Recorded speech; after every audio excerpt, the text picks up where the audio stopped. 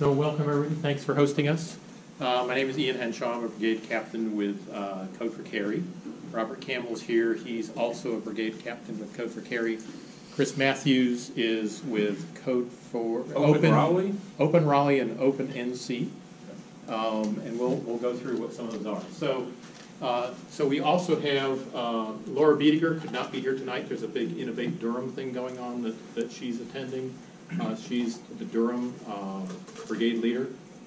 And Jason Hibbets will be here. He's a Raleigh brigade leader. And so we're on Twitter too, so if you're social media, please hit us up. Sorry. So just a history of Code for America. So Code for America was started in 2009 by Jen Palka. So this is one of the many nonprofits that was formed out of the Obama campaigns. And this was specifically looking at addressing the widening gap between the public and private sectors and their effective use of technology and design. So this was something that had been asked for. And so Jen, she admittedly says that, hey, that would be great if somebody would do that, if somebody would step up to do that. And finally, she stepped up to do that. And she's been our executive director since the beginning. The headquarters is in San Francisco, and I forget how many people work for it now, but it started out with a major program, which is a fellowship program. And this was Code for America partnering with, I think, 8 to 10 cities a year. And so there was an application process. The city would actually have to put up some significant amount of money and have that matched by a foundation or business. Code for America would recruit 3 fellows that would work on this project with the city. And then they would go to the city. The city could decide on a general area that they wanted to work in, but they couldn't pick the specific topic. So the fellows would be there for a couple of weeks, and they do a lot of investigation and communicate with all the different stakeholders in the area, and they come up with something that they could do in a year using a technology solution to solve a problem. And not necessarily is it high-tech in terms of what we consider like smartphones and that sort of thing, but technology that would reach the people that would be supported by whatever that technological solution was. So several of them were like text-based services for people in low income that basically had just text phones, so they could get information and communicate with that. So it wasn't trying to force a technological solution on that couldn't be used. It was trying to figure out what technological system could be used best for solving that problem. So that worked quite well for several years. And right after that, there was a brigade program that started. And this brigade program is now matching local volunteers to work with their cities. So the brigade is a volunteer organization. It's headed by brigade captains, and the captains are basically approved by Code for America. So this is the way they manage their brand. You can exist if you have a liaison with your city, be it an elected official or staff member, so that the brigade now is working in collaboration with the city on some issues. And most of all the fellowship programs were then supported by a brigade as well. So if there was not a brigade in the city, a brigade would be formed for that city as the fellowship program was going on. And then there was an accelerator program, which was civic app companies that were starting would go to the headquarters for 4 months and kind of be accelerated through their initial development. So soon after, several of us, Jason Hibbets with Raleigh was in the first cohort of brigades in the United States, Code for Raleigh. Cary and Durham joined the next year. But what's happened here is the fellowship program, you see it's ended in 2016. There was they hit the biggest cities that wanted to do this, but they found that there was this issue about you have outsiders coming in imposing a situation or a solution on a city, and it wasn't bad, but it wasn't the best. So the fellowship program now has been rolled under the Brigade program. So Brigades now have connections inside the city. There's a lot of contacts, but connections with nonprofits and other organizations in the cities. So there's 4 fellowship programs going on right now in Code for Honolulu, in Austin, in Asheville, and San Jose, or San Antonio, yeah, San Jose. So there's 4 now, but these are now part of the Brigade program. So instead of finding 3 fellows from somewhere and spending some time in the city and some time at headquarters now, the people that are being found for these fellowships are local people. So they have connections and they will stay. And the idea here is that whatever happens with these now becomes something that can be sustainable by the ecosystem instead of something that was, you know, even a year is kind of a short time. And at the end, the program ends. So if nobody takes that up, if the city doesn't take on the project, there's nobody left. So if the Brigade can't take it on, a lot of those projects, the experience that the cities had of just being in the program was useful for them. Many of them, that was enough. But some of these programs that were beneficial just kind of withered on the vine. So Code for All now is kind of, it showed up. So as the Brigade program is showing up, all of a sudden these people from Poland and Japan are showing up to Code for America saying, we want to do this thing that you're doing. This is cool. And Code for America said, I don't know what to do with this because we're Code for America and you're not from America. But we'll figure this out. So the organization is very flexible with this. We'll figure this out. And what happened was in 2017, there was a individual from Germany that came and spent 6 months at Code for America. And they figured out what Code for All would be. And so this is an umbrella so that every country now has basically an organization like Code for America. So there's Code for Germany, and Code for Poland, and Code for Japan, and Code for Pakistan. And Code for America is just now one member of Code for All. So, but there's quite a difference in cultures and political situations. So what we do at Code for America doesn't translate directly the kind of projects we do in another culture, but the skills we have and the way we go about it are applicable. So Code for All now, so Code for America is part now of Code for All.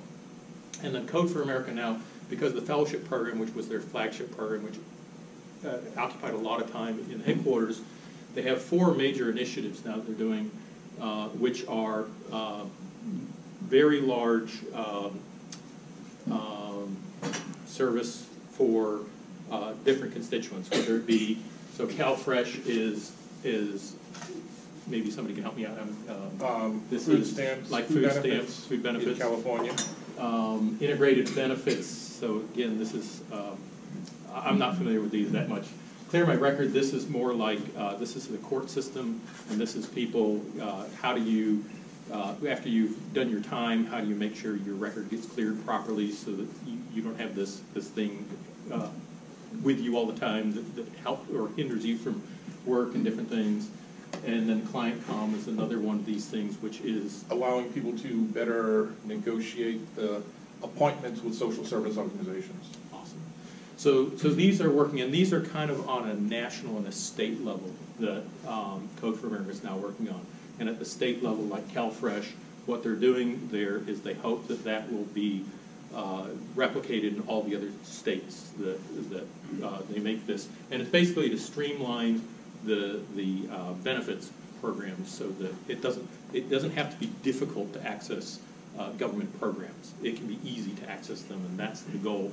And so one way that we can think of Code for America, and I think I stole this from Chris, is that what government does things and they provide something for the citizens, but it may not be what the citizens want.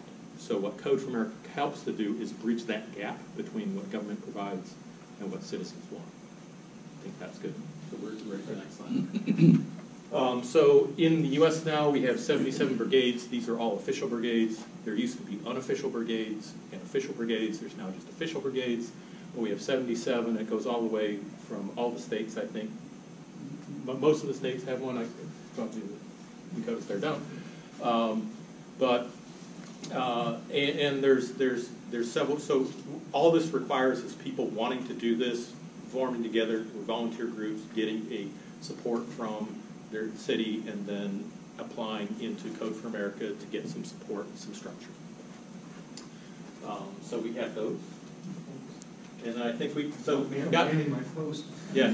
So hopefully this will play. This is a video from Code for America that will show you what brigades are about.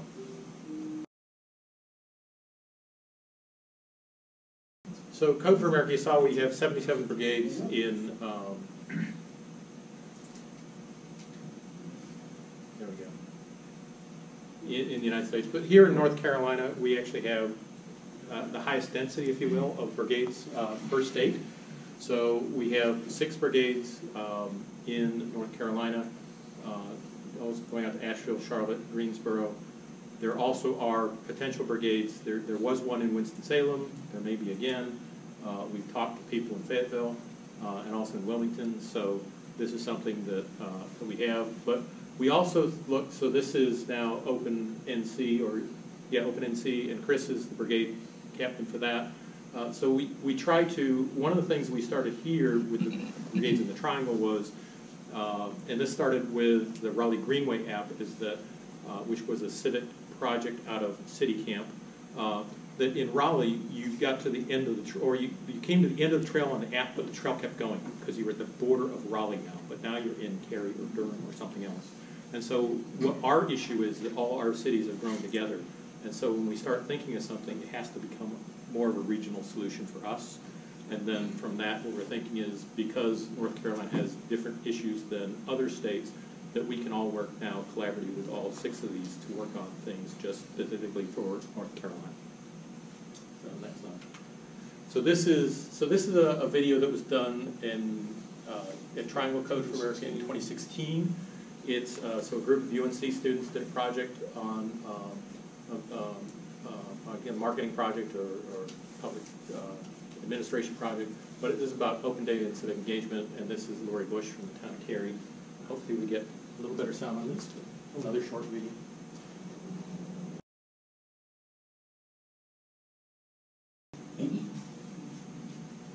So when we're talking open data, and then the other, it's one of the pillars, I guess, of Code for America is open data, others open source, so that anything we develop in one city can be redeployed in another city without, starting from scratch. So we're ready for the next slide, and Robert's going to take over. And we have Jason Hibbets has joined us at the back, Raleigh Brigade captain. Thank you, Ian. All right, so here you can see, this is our combined meetup page, right? So as we mentioned, we've got brigades spread across the entire triangle here. So if you want to see what's happening, if you want to join us, if you want to peruse what's happening, this is a good place to start. Meetup.com, and you look for the Triangle Code for America. That will get you into any meetup that any of us are hosting. We're all collaborating together under that umbrella. And I think this is our live November, so that's last month. You can see there's activity going on. There's varying levels of engagement across the various cities, but there's always something happening. So check it out and join us if you so desire. Peruse around. Let's go to the next slide. So as Ian said in the beginning, I'm one of the captains in the Code for Cary Brigade system, right? And one of the things you saw in the videos, which were kind of subdued because they were very quiet, right? Very ASMR-like, right? They were really channeling something that I'm very passionate about, and that is, it's a way for me to engage civically with my town, my municipality, my government, and I can affect a positive change, right? Just like they said in there, like I see something here, and I either wonder why was it done, how was it done, or it doesn't look done right, I suggest it be done this way. How do you go about doing that? This provides one of several channels in being able to do that. So what we're working on, and I also wanted to illustrate or bring up this point too. You see code a lot, right? So how many people are not coders in here, right? You are most welcome as well. This code for, right, sometimes is a little off-putting. But let me give you a perfect example, right? Our first app we've got up here, this downtown parking The way we've structured this is we've got retirees from a home, the Glen Air facility in Cary, that have a photography club. They're going out and taking pictures of parking lots, so we have ways to show you when you're approaching a parking lot what to look for. We've got other volunteers that are going from parking lot to parking lot and writing down any restrictions that they see. They're counting the number of spots. They're finding where the handicap spots are, calling those out to us. They're doing the legwork, in other words, of collecting this data for parking situations, right? And then we've got other folks who take what we're doing and look at it and give us feedback. We need people to be able to say, you know what, I don't like the color scheme, right?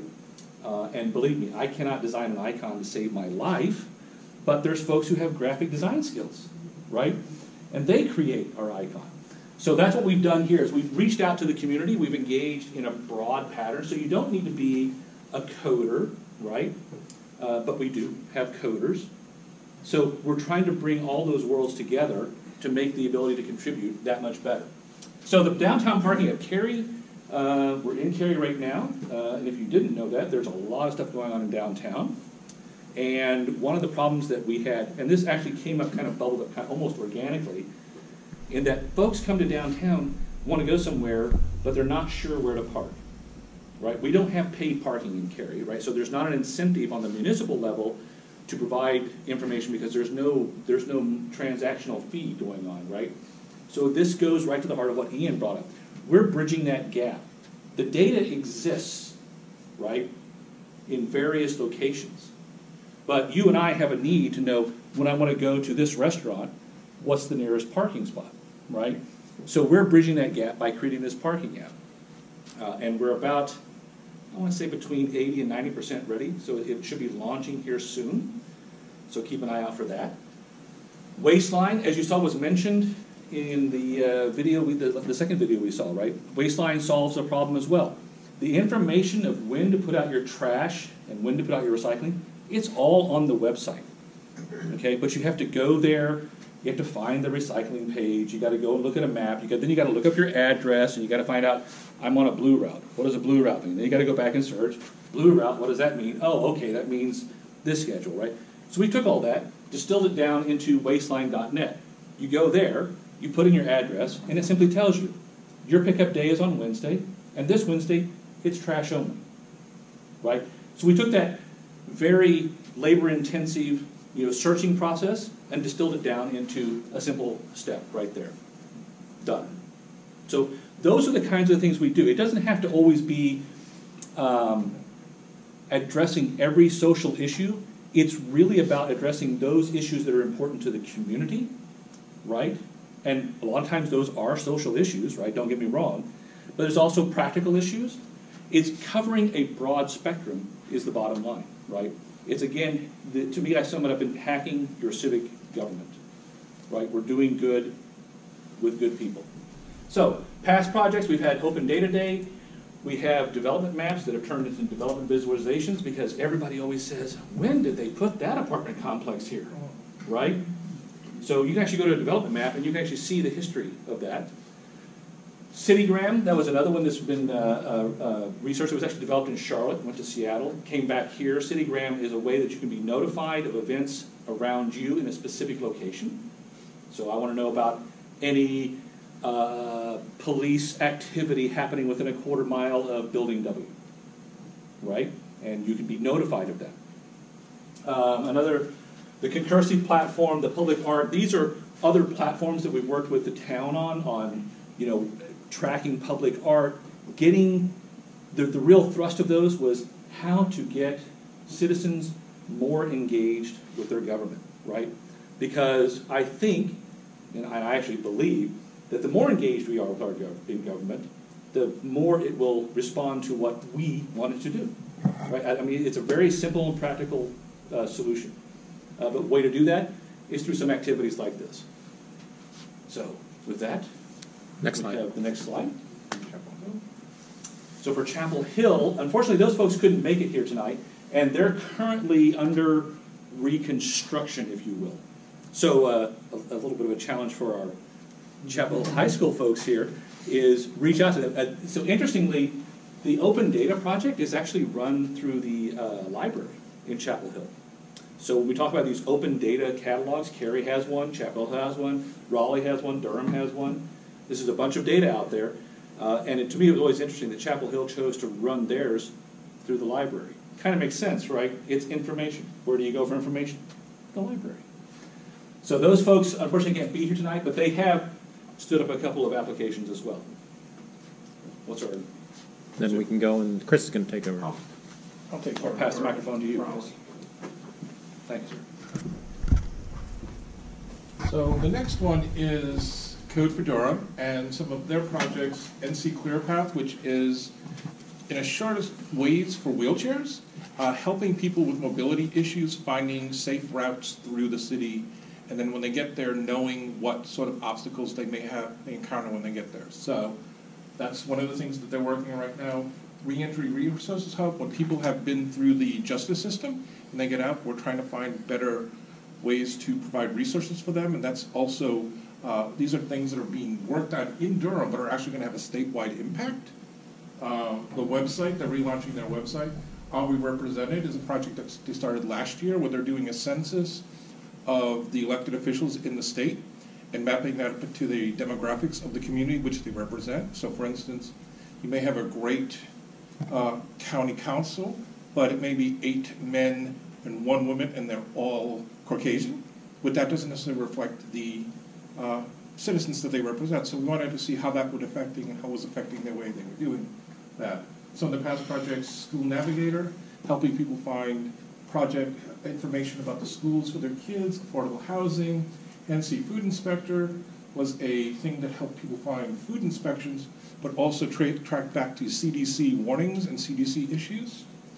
Open Data Policing, where basically we took, those people took all of the data from all the polices about traffic stops and were able to pull it all together and show where there was some bias within traffic stops, and Adopt a Drain, which is a project that actually came from Boston, which was Adopt a Hydrant. So people would shovel out hydrants during snowstorms. Then it went across to Honolulu, Adopt a air raid, not an air raid siren. Tsunami siren. Tsunami siren. Then it went to San Francisco and Seattle, Adopt a Drain. And then Durham had the same need, so they basically took the same code base, repurposed it a little bit, redid the labeling, and all of a sudden a project that was developed in Boston and made better in Hawaii and then put into Seattle is now finding its way to North Carolina, solving similar but not exactly the same civic problem. So those are some of the projects they've worked on. Next, please. Okay. The Open Raleigh Brigade, that's the one that I work with. We do a little bit different focus. We focus on bringing people together in events.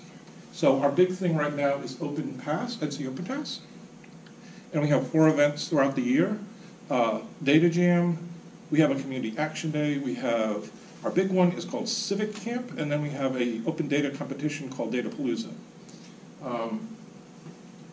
We're also looking at bringing together a data portal to just basically make civic data more available for communities that don't have a government portal that would be doing that sort of thing. Community indicators, again, we're doing the same similar things with census data, just making it easier and more accessible for people and journalists to understand. One project that we worked on was a hurricane response, and this actually involved brigades from across the country. So when Florence was approaching, someone from America suggested that we stand up an app that was originally developed for Harvey and Irma last year.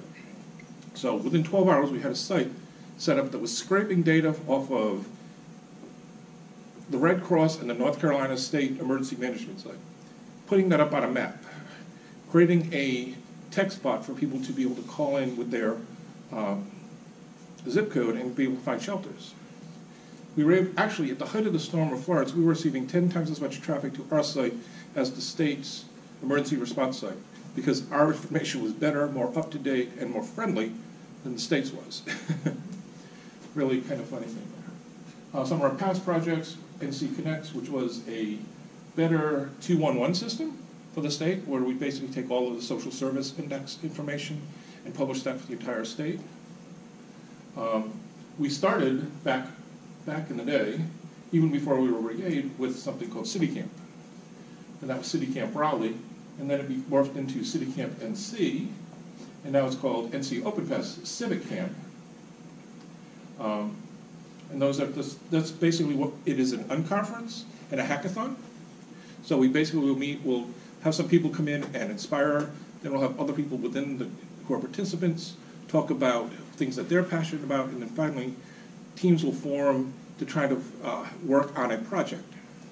What happens after that is if those teams had some momentum behind that project, then they enter what we call Data Palooza, which is a 6 or 7 week code sprint, where at the end of that we actually give out prize money for the best idea, the one that made the most progress, the one that we feel is going to have the best impact for the community.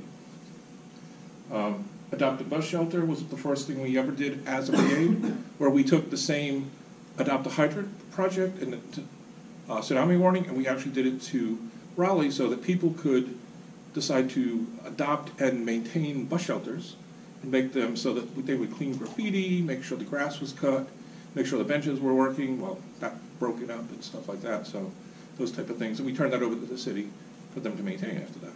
So that's really the things that we do as a brigade. Let's see what else there is. This is just really sort of a description of the ecosystem of the entire thing, the events, all the different groups put on. Greensboro, Coda Cross was the name usually given to Community Action Day a few years ago. NC Data Palooza, we actually started out separate as a separate organization, and we merged with them, so they actually are now part of, Open Raleigh, and they actually part of the whole same event series. Open Data Day, last year we actually held an Open Data Day event, but it was half Open Data Day event and half hackathon. So we actually had groups from the North Carolina Housing Finance Association and a couple of land trusts in Raleigh and Durham came in, and we actually had NC State data science students actually work on their data. So, for instance, the Housing Finance Association gives out low interest loans to people who are not necessarily traditional loan recipients in areas that they might not be necessarily receiving those loans. There's a hearsay type of thing that says, if you give out these loans in a community, it brings down home values. So they were able to take 10 years worth of this loan data, looking at housing prices, and were actually able to show that it didn't affect housing prices. It actually made housing recovery quicker. So that in the 2009 downturn, these neighborhoods that had this type of investment actually recovered faster. And while it was just something we did over a weekend, those NC State students actually got hired on as a team to actually work with the Housing Finance Association on a short-term contract to better flesh out that solution, so that now when NC Housing Finance Association goes out to talk to their funders, they actually have a better story to tell. So that's the type of thing that's one of the things we do. So I guess that's it. Some of the apps that have been built. This is a little bit old, but the Community Budget Explorer, Our Greenway, you can see right here. NC Food Inspector, I think we talked about a lot of those. The development map that was built here in Cary, and of course CityGram. So those are really the... those last two slides were a view from like 2015 of what was going on in the ecosystem for open data and civic engagement. So I just threw those in at the end to confuse Chris. Yes. Not a problem. So that's what it is. So, okay. So we can take questions.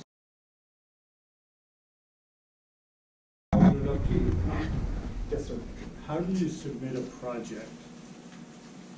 Jason, Come join us. Sure. Yeah. Come on down. He's got the Oh, jacket. go ahead, sorry. He's got the cool jacket. $1. Wrong game show. I asked, how do you submit a project if you have an idea for something that needs to be solved? So I think it's less of a submission as more of a engage on said project, right? So if you have something that you want to bring to the table is big enough that you can bring it there, we'll discuss it, and rally around it, see who wants to join in, and divide, conquer, and go forth.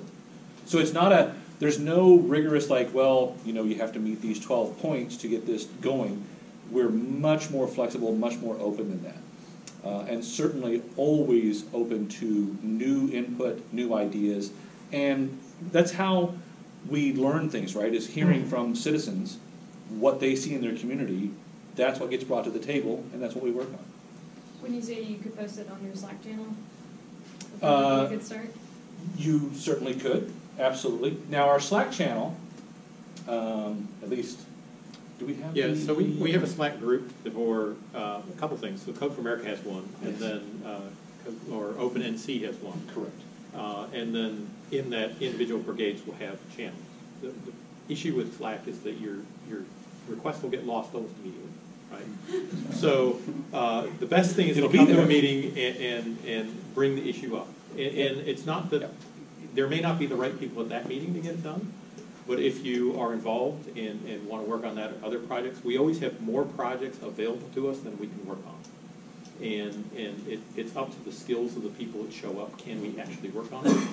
So there's some projects that we've looked at in our brigade is that we looked at some of these repositories, and based on the code base it has, we can't even touch it. We don't have anybody in our group that does that. And yes, we could learn, but that's not the best use of our time. There's other projects we can do for that. So not that any ideas are bad. Actually, the only idea that's bad is we will not help you start your company. But you know, any civic project, there's nothing that's bad. It's just there has to be enough people that want to work on it to make it worthwhile. Right. The only thing I would add to that is the latest, not really messaging, but kind of mantra from Code of America is build with, not for. So it's not like, hey, we're just going to go build this out for you. Like, we should actually do some discovery, and we should actually figure out, is this a community need? And so I think it's also part of the pitch process, so to speak, or the discovery, if the project's worthwhile to work on. Yeah. I have sort of a plug for the Durham Brigade and a question for the others. Laura has been, who's the brigade captain, has been really good at getting some of the government organizations to come in and speak about things they're working on and trying to engage the group for those who are interested. And I mean, just attending those meetings is worthwhile just to see what's going on. And I was curious, I don't know that I've seen that much happen in that line in some of the other brigades. Yeah, So we are definitely looking at what Laura has done and trying to emulate that.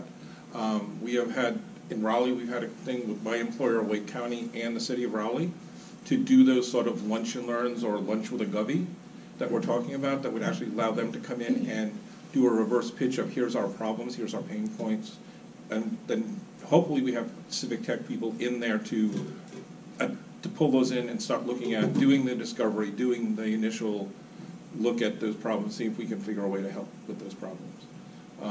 But we does work for City of Durham or County of Durham, I forget which one, but so she's able to bring all those resources, network and bring those resources in where most of us standing up here do not have that. So it's her personal desire to bring all that in, and it's very valuable to have that in Code for Durham. And for the Open Raleigh Brigade, like, we do a lot of that through our events, and so we're not doing individual meetups. Last year we did partner with the All Things Open Conference to do an open government, open data meetup in the spring. So we're always looking for those opportunities to partner with existing organizations so that we're not creating yet another new thing. We want to take advantage of what's already out there. And I would add that we also have, you know, in Cary, we have the relationship as well with our municipality, right? A perfect example of that would be is the town came to us and said, hey, we're deploying a Ask Cary app or an Ask Cary skill on Alexa. Can the brigade, you know, engage? So we have these conversations. They go back and forth all the time. So if there's something new coming up in the town, you know, Code for Cary, when it comes to Cary, is a resource or is seen as a resource for the town to see, hey, is that a channel that we can engage on? And it works the other way as well, right? We can go to them, and I would say, you know, you're looking at some of the most instrumental people that got the open data portals stood up in the first place, right? So the idea of the conversation going back and forth is very real and still goes on. It happens differently, as we said, in Durham, because they have a different angle, different person involved, but it is happening across the board.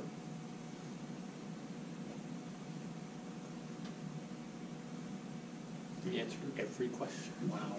I think you covered the. No, we got one. Yeah. Go ahead.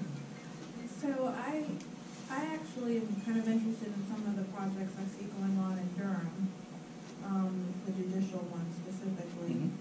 But I live in Cary, and getting over there seems difficult. What's your advice? And is that something just like Greensboro and Durham have partnered? If I'm interested, and other people in Cary might be interested, but another bridge, and how does that work with the cross brigade?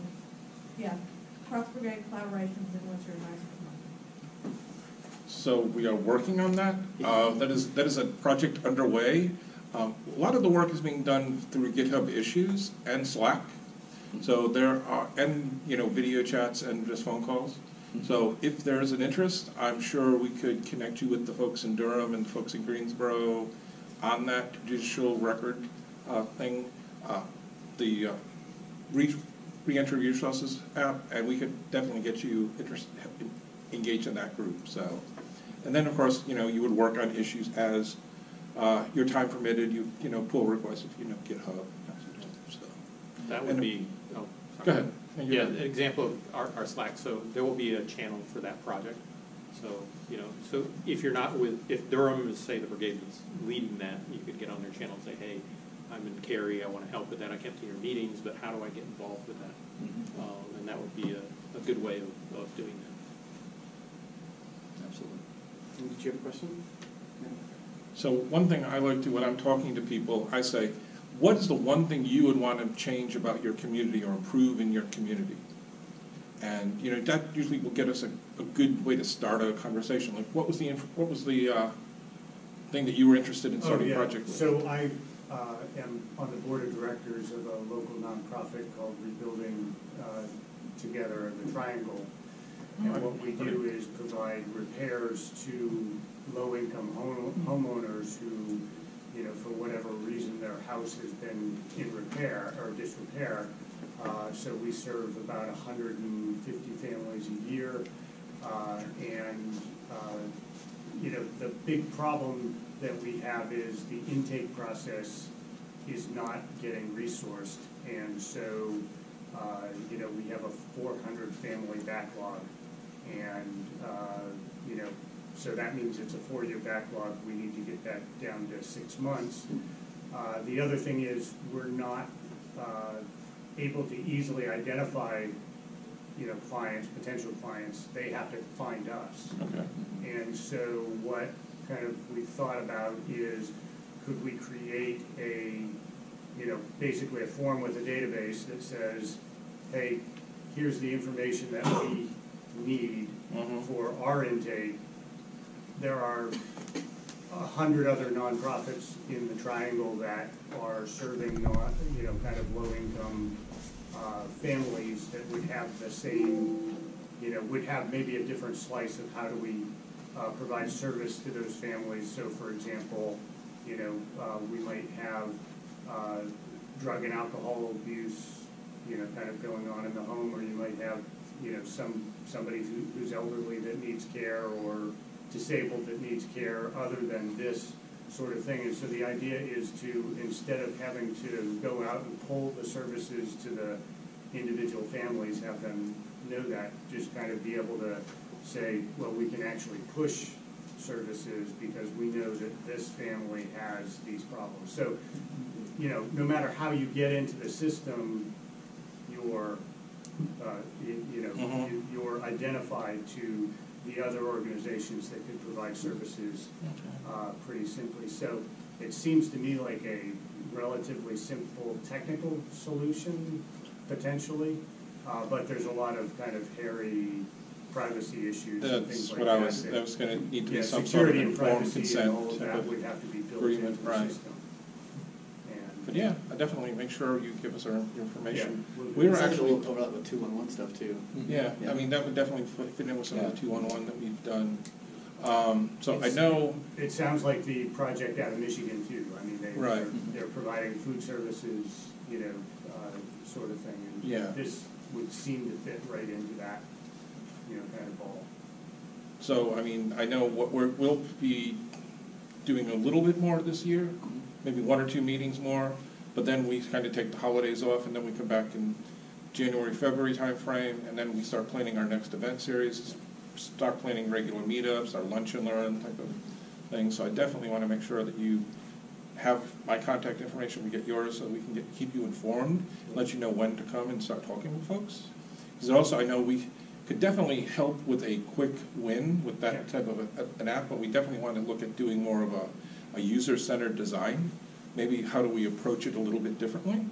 Right. And maybe actually improves your process Well, and the overall. cool thing is, this is a fundable idea. There are people in the community who are willing to donate to solve the, because there's another problem in this that is, hey, there needs to be kind of a caseworker that says, I've seen this problem with this family or this individual, and and so these are the 5 services, and these are how they should be, Right. kind of scheduled in order to get the best outcome.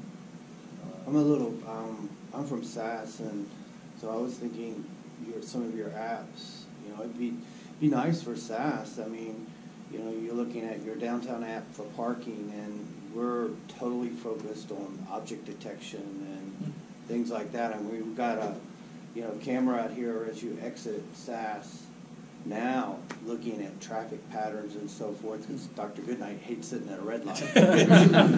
This is true. And I think there's a lot of opportunity. I looked at the Florence issue, and we called most of the Data for Good program. We called a lot of the organizations, but just getting the data was tough. We scraped some. So we ended up scraping data. Twitter ourselves, data, right. and did some sentiment and clustering, and most things fell around shelters. I need shelter. I need food. Where to donate money. Those kind of things popped out, but. There's a lot of opportunity, and I'm sure that, at least within the Cary, we're working with the town of police too in Cary. Maybe we could find something fun to work on. Absolutely. Yes, so an idea that I threw out to our group is something we could present. So we talked about the fellowship program and how that was individual cities, but now it's driven to the brigades. Well, there has been a thought at times that maybe Raleigh or Durham could do a fellowship program, but we couldn't get it to the level of funding.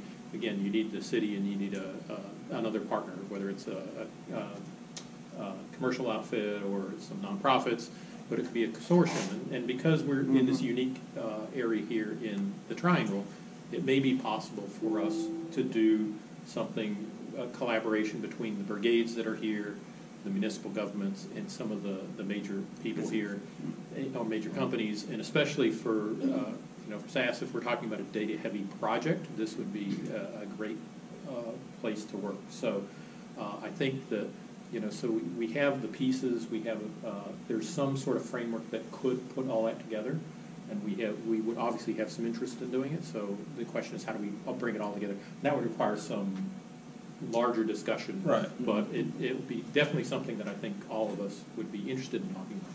Absolutely. Cool. Okay. Anything else? I think Do you have a question? So if I want to be a volunteer, how much time would you expect me to work every week? Do you ever have any deadlines, things like that? I think it depends on the project. Exactly. I would say you can give as much or as little as you want. There are some projects where if we're doing a sprint, we're trying to meet a certain deadline. If the project manager is really good about that, you'll know what that information is up front before you get involved. And a lot of it's, we're very, at this point, we're just going to take what we can get. So if you have 2 hours a week, that's great, 2 hours a week, and depending on what your interests are. And again, it doesn't have to be coding. It could be, we've had Durham's had some success recently with some map-a-thon projects where, believe it or not, a lot of the sidewalks aren't mapped, but we have great satellite imagery to show you where the satellites are. We just need to get them onto OpenStreetMaps. And so if you had 30 minutes to just do a 5-minute tutorial and then trace out some sidewalks, that's a huge help, right? So what else would you guys add? Yeah, so I would say a lot of the work is actually done outside the meetings. And we are a volunteer organization, so you can't force anybody to do anything, right? So projects do move slower than what you would imagine in a a regular coding job or Business. project type business, right? So our timeframes are more fluid, let's put it that way. And so we try to start with a minimum viable product that we can get out there and start getting some use for. But again, we have to scope the project. Some of the big cities, New York, where they have, or Chicago, where regularly every week they have 100 people coming together on projects. They do break into teams. They have team leaders. They go through the whole process, and people spend 4 or 5 hours a week on this sort of stuff. We just can't do that here. We don't get the number of people, and people come on and off the project. But again, most of the work is done outside the meeting, and so it can be done at your time. If you're up at 2 o'clock in the morning and you just want to do something and work on a project or pull an issue out of GitHub and work on that, then we're more than happy to have that sort of stuff done as well. So I mean, with Jason and I, he stays up late and he knocks GitHub issues out. I get up early, so I will see what he's done the night before, that type of thing. So. And then we both go to our day jobs and then repeat the next day type of thing. So do you share code globally? Yes. Across America? Yep. Yeah. And we're platform agnostic. We have Ruby on Rails. We have JavaScript. We have Python Django. We have just people doing HTML. We have people designing websites. So Markdown language. GitHub IO. What is it? Golang? Pardon? Golang? No, I'm not sure about Go, but just different Markdown language that build websites with. I want to say Jenkins, but that's not it. And Markdown. Just Markdown. Just Markdown. Just Markdown. Plain Markdown. So each project will have a project lead or project manager? Ideally, yes. Yeah, ideally, yes. Yeah. Project That's manager? actually a problem that we have, is getting project managers that will be able to herd the resources and continue moving them along. So if that's something you feel that you have a skill set, that is something we're lacking, that would definitely be welcome to help these projects along, to kind of guide and keep the developers and the other people on task. So what we've found is that we get all excited about these projects, but we're all busy organizing people that we can actually work on the projects themselves. So I think that's where that's definitely a need that we would be willing to have some help with. So the best way to volunteer is that to show up at a meeting and start there? Absolutely, yeah. Absolutely.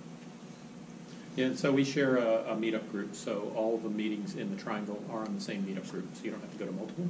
So the examples, you're interested in the project in Durham, you can see the Durham meetups. We have people that obviously work in Durham and live in Cary or Raleigh, so it might be easier for them to attend one of those meetings after work on the way home, if you're interested. So, and the Brigade seem to be working on several different projects, but we then do try to work on a few the same as well. And our friend Steve Rao over at the town of Morrisville is very eager to get a Brigade in Morrisville, so if anyone lives there, Steve would be like your biggest fan. Good tennis player, too. Oh, yeah. Anything else? We're done. Thank you all for your time. And I just want to say thank you to SAS for hosting us. Yeah. One more quick thing before we go on.